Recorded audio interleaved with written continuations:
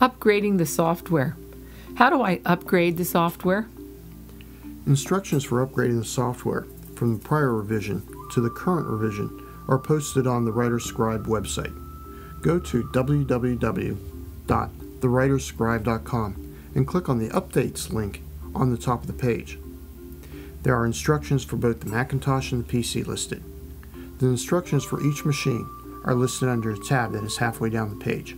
Use the following steps for upgrading the Scribe on the Macintosh. Step 1. Back up your current copy of the Scribe. To do this, select the question mark button to the right of the tabs. Then click Backup Now. Step 2. Download and install the latest version of the Scribe for the Macintosh from the website. The application will, by default, install into a different directory.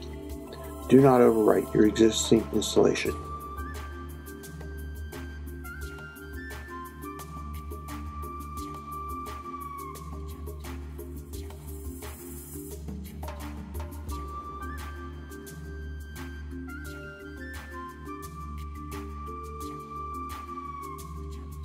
Step 3.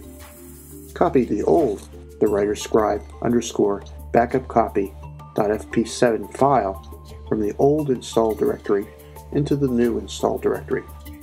Typically, this file is in your applications directory and in the old Scribe followed by the revision letter directory. Step 4. Open the new version of the Scribe.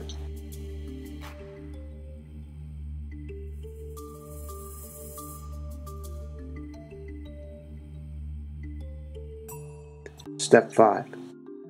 Import the old data. Again, select the question mark button to the right of the tabs.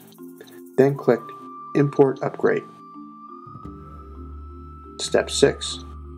Check that all of your data, including any files or pictures that you loaded, are in the new version.